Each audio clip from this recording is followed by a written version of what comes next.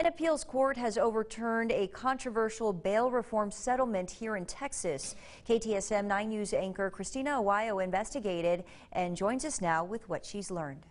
Now, because of a major ruling handed down by the Fifth Circuit Court of Appeals, judges, either in district court or county court, cannot be sued for setting bond or adopting bail schedules. According to Ken Good, a Texas bond attorney, groups including the ACLU sent letters to every county in the state of Texas threatening to sue over how bail bonds are set, leading judges, he said, to live under constant threat of lawsuit.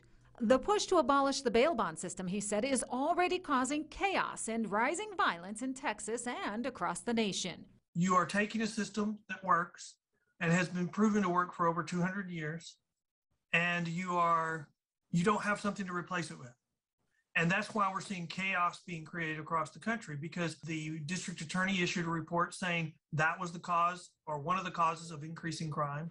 You want to protect the poor, but you don't want to set up a system that ties the hands of the judges so that they can't even address organized crime, gangs, career criminals. Officer Douglas Griffith agrees, saying criminals, even murderers, are being released almost instantaneously and immediately are committing more crimes. We have to find a way to do that through our courts, through the judicial system. We know who the worst offenders are.